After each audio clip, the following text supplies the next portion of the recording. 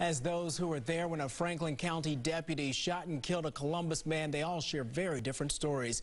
Good evening to you, everybody, and thanks for joining us. At 11, I'm Kerry Charles. And I'm Colleen Marshall. Columbus Police and the FBI have both launched separate investigations into the killing of 23-year-old Casey Goodson, whose family says he was shot multiple times by Deputy Jason Meade as he was returning from the dentist office and a stop at the Subway store. The attorney representing the deputy telling us today at no time did Deputy Meade mistake a sandwich for a gun. Mr. Goodson pointed his gun at Deputy Meade. There has been confirmation that our client gave verbal commands for Mr. Goodson to drop the gun. A CPD spokesperson tells us they cannot confirm if those commands were in fact given. Police are only saying there are reports of a verbal exchange, but the nature of that possible exchange has not been made public. Investigators have also not said that Goodson pointed a gun at the deputy. Meanwhile, we also heard again today from Tamala Payne, Goodson's mother. She repeated that her son did nothing wrong or illegal last Friday. One of her attorneys had this to say. Casey's not a suspect in any way, shape, or form.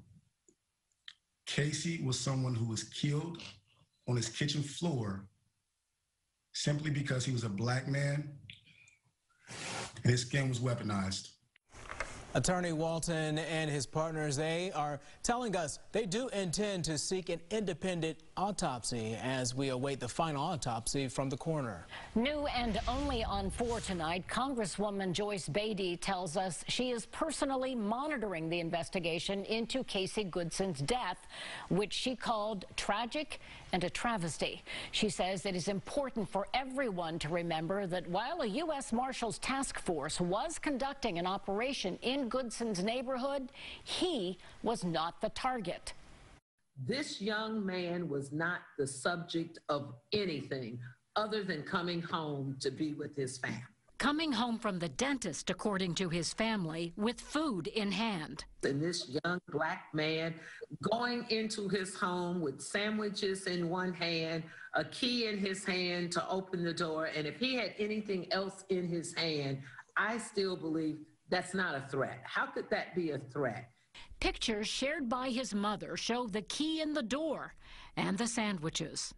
I've talked with his mother multiple times. I'm following everything. I'm flying home to make sure that I am in the district as we deal with this issue. Beatty will be part of a weekend protest of the shooting death and what she calls a flawed investigation. Because federal investigators are involved, are you getting any insight into how long this investigation might take or where the investigation heads next? I believe, and I'm being very careful to say what I believe. I believe this took too long because I have heard from experts that part of the problem is, again, there was a misstep, that it took too long. So now you have divisions of law enforcement to say they want hands off because it's been too muddy. Beatty says the case is getting national attention. Other members of Congress are asking how they can help. She says by finding a way to stop cases like this. We have to make sure as we put Casey's face on this, that maybe it's the face that will bring us together. Maybe it's the face that will help us fight for justice. And certainly his mother wants that justice, wants it brought to justice for her son.